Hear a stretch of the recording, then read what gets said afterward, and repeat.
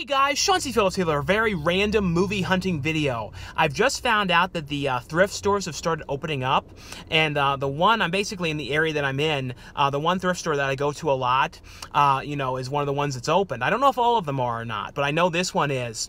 So this is going to be the first time I'm going to been in a thrift store, looking for DVDs or Blu-rays or anything like that in, over just about, I think, like 3 months now, or just about 3 months.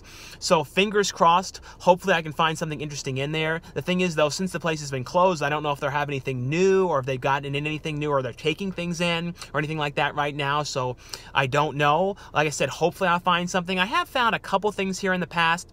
The other thrift store that I go to, that's a little further out though, I might try and go to that one again soon as well. I don't know, like I said, I don't know if that one's open, I don't know if they all are, but I know this one recently opened up. But like I said, we'll see what they have in there. So let this random, probably not a super long video though, but movie hunting video at the thrift store begin. Into the quality resale store we go. And they have a thing on here that's like only 10 people are allowed in the store at a time and all that kind of stuff. But let's see. And they definitely opened the place up in here more. It's like you can see there's like they've like opened up the aisles and everything in here. But we'll take a look in here and see what there is. There's definitely, like, up here used to be movies on this shelf. Now there's like these kind of like beer kind of like advertisements for bars and stuff like that. Down here is where they usually would have a lot of TV stuff. I found some interesting TV things here in the past, like out of print things and everything. What is this thing down here? This like drama, Abbott and Costello, Jack Benny. These are like hours of audio entertainment. What is it? Everyone's just saying, I'm always dropping these glasses. I have to like put them on my hat and then like I don't drop them. These are really interesting. These are like thriller, NBC short stories, NBC University Theater, but they're like kind of cool. When are these things from? 1990. Yeah, that's a really interesting looking things. There's like all these different ones. Drama. And then look at this thing here, Golden Age of Radio. Like, that's interesting too. This is like $5. They're kind of cool looking, weird like old cassette things. But I like the way they look and everything. But like I said, just gonna go through here, and I'm pretty much gonna do this all in one take, so that I can just wash my hands and I don't touch my phone or anything. So I just can go right to the car and sanitize them and everything. But we'll see if there's anything in here interesting. I don't see a lot of Blu-rays. I saw a little bit over here. I'm trying to see if there's anything. Here's one mixed in Blu-ray up here. Ghost Protocol, Mission Impossible, 12 Monkeys, which is one of those movies if you guys have never watched this. I feel like most people have, but really like this movie a lot. Let's see. The Show Must Go On. 5, Aces. Like I said, the one thrift store that I go to, the Valley Thrift Store, that's like my favorite one. I'm definitely going to go to that one soon, maybe on Tuesday, and see if it's open, because I think I should probably be in that area.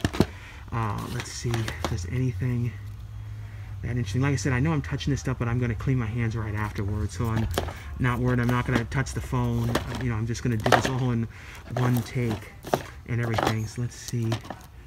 Purpose, Lethal Weapon 4. This was actually, people ask about the first ever DVD or anything that I got. Lethal Weapon 4 was actually the first ever DVD that I bought. Well, I think actually the first one I got was Pecker before I had a player, but when I actually had the player. The first one I got was Lethal Weapon 4 and Willy Wonka. I remember with this one too, it was real exciting because it had all these special features on here, like documentary, commentaries, and it was the first time I had ever seen anything like that, all the special features and everything. So I remember how excited I was with that, and that was kind of like this movie on DVD. It was what kind of got me hooked on buying DVDs, for the features and stuff. Nowadays I don't worry about the features as much, but back then, like when special features were new, I was obsessed, and that was kind of what made me start getting them. There's some computer game, Wagons East. Yeah, I'm not seeing anything. This is an interesting one. Mr. Bungle, Melt Mania.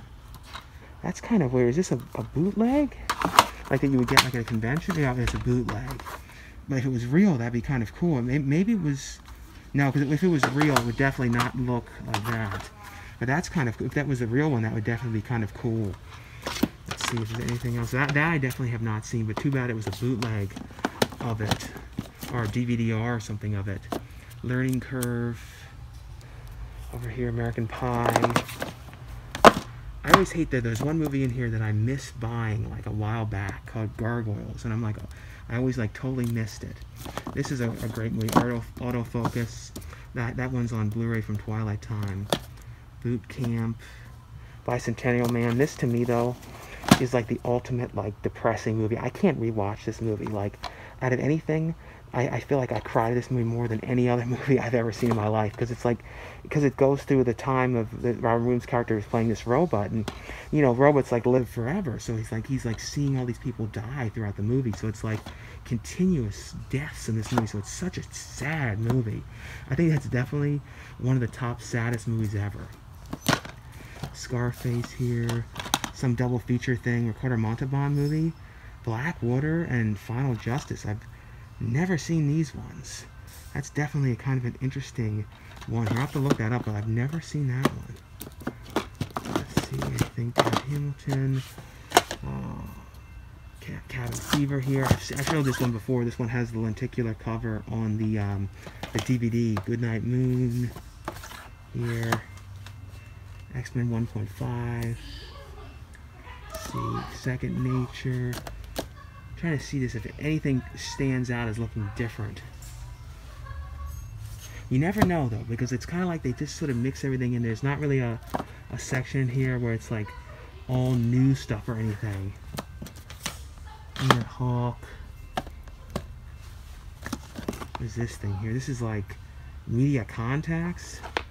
Some weird like computer thing. Yeah, definitely not looking like anything that different in here. Spin City here. I think this is like the volume set of that. Some S.H.I.E.L.D. seasons down there. That's some of the few TV things I've seen. Weekend at Bernie's. Tron, Office Space. Yeah, just sort of kind of real comedy stuff. Underworld, Jennifer. Crouching Tiger, Hidden Dragon, Dexter, Santa Claus. And one thing that's funny about this movie, and I talked about this in the past too, was when this was released on VHS, it had this one line in it that was cut out of all the other versions. When Tim Allen's character is like giving this phone number and he says like 1-800-SPANK-ME or something. Does anybody remember that? It was only on, you know, you only heard that line when it was on in the theaters and on you know, on VHS, but from what I remember, it was cut out of everything else. Let's see, nothing else new over here. A Hollywood Video version of The Ring 2 here. So here's some of the Blu-rays here. Iron Lady, Lilo and, oh, that's a DVD of Lilo and Stitch. Let's see, anything else? Yeah, it's definitely not much else in here. This is not a bad set here. This Karloff's collection here, it's all kind of messed up on the side though.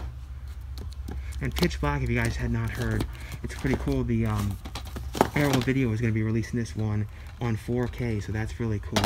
I think that and Flash Gordon, they're going to be the first 4Ks that they have, you know, will be releasing. Milo and Otis here, another Blu-ray of Hangover 2, Notting Hill, Final Cut. That's a decent Robin Williams movie that you don't hear about too often.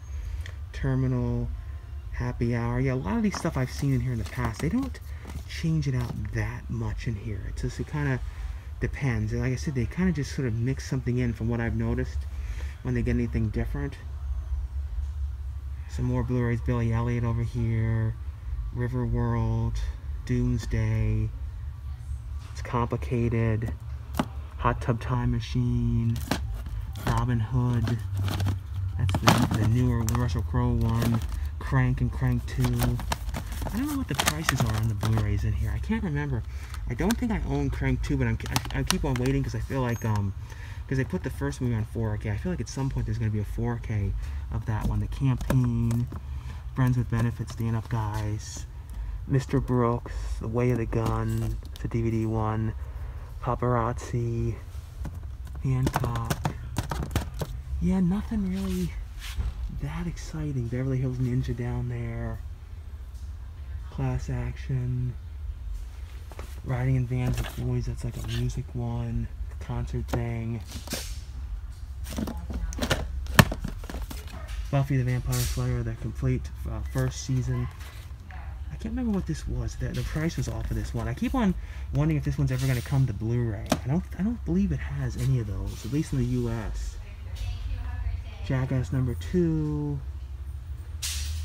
Yeah, nothing really standing out. I don't think I showed this one. This is another Karloff one, but this one's all messed up as well. I don't think that was the same one, I don't think. Unless I'm showing that same messed up one again. Spider's Web, Signs. Yeah, nothing really else that different. Was glad to come back in here though. What is this one here? Oh, that's a book. Bachelorette. Yeah, like I said, nothing really that different, but glad to come back in here though, and come back into a thrift store again. Because like I said, it's been pretty much about 3 months now. Ernest Goes to Camp. But yeah, like everything I've seen, either I have or it's real super common stuff. This is a cool set though that has the Funhouse, Phantasm 2, Serpent in the Rainbow, and all these ones are on Blu-ray though. But definitely though a great set. But all these things in here though are $2.99 or 4 for $9.99. But like I said, definitely glad to come back, you know, into a thrift store again. But definitely nothing that amazing in here. These things are kind of cool though. These weird music things here though were definitely interesting though. Anyway, though, guys, that was all from my super random thrift store DVD and Blu-ray hunting video. Like I said, it was just kind of cool to go back to a thrift store again. And like I said, I'm definitely going to check the other one that I go to, the Valley Thrift Store. That's like my favorite one. But that one, though, I don't know. That one's always so busy, so I don't know how they're handled. You know, the social distancing and, you know, not having too many people in the store and stuff like that. It might have like a real crazy long line and stuff like that. But I wasn't expecting to really see too much in there right now, because like I was saying, if they just opened back up, they probably haven't gotten in a whole lot of new stuff recently, so it's probably a lot of the same things. There was a couple things that might have been new, but like nothing, like I said, it was for the most part super common stuff I've seen a lot and everything. But anyway though, guys, like I always say, if you guys enjoy these videos, definitely give this video a thumbs up. Thanks so much for watching, and I'll see you guys later. Bye.